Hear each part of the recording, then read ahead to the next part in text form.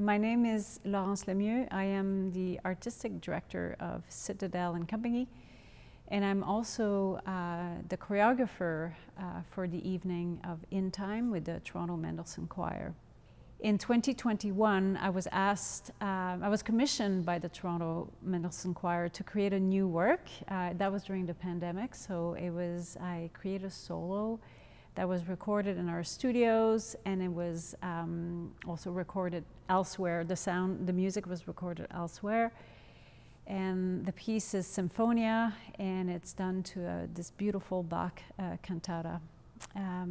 About 6 months ago, the choir approached me again to create another work to the Dixie Dominus by Handel, which is a monumental work, a monumental piece of music. I hesitated a little bit because I wasn't that familiar with the piece of music, although I'm very familiar with Handel, obviously, and it just seemed overwhelming.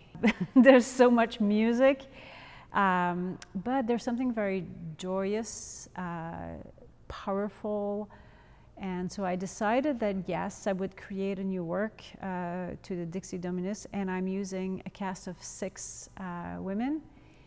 And it's a work that is a bit lighter than the cantata, that the themes are more about resilience and strength and the power of women. And then the other work is a little more about loss, which made sense when we created the work because it was during the pandemic. So I think the balance of the program will bring a bit of dark, which is always important, but also a little bit of joy.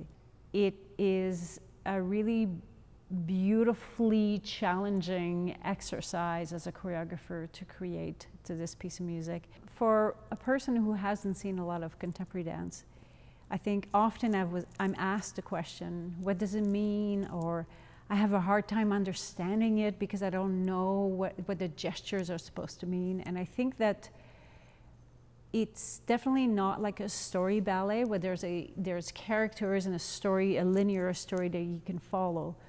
But for the program that we're doing, my starting point is very much the music. So it's almost like adding another voice to the music, adding another instrument to the music, and this instrument just happens to be a live dancer on stage. So the way that I work is that what is there left to say, because these are extraordinary pieces of music, but the human experience of a body moving adds a layer that would not be able to be expressed with the music. So I feel that, like, for example, the cantata, like, is about the pain, the loss of, you know, the Virgin Mary losing the Christ. But that is, you can just think about the actual pain of loss, which is universal. Doesn't have to be so specific, like not such a precise story.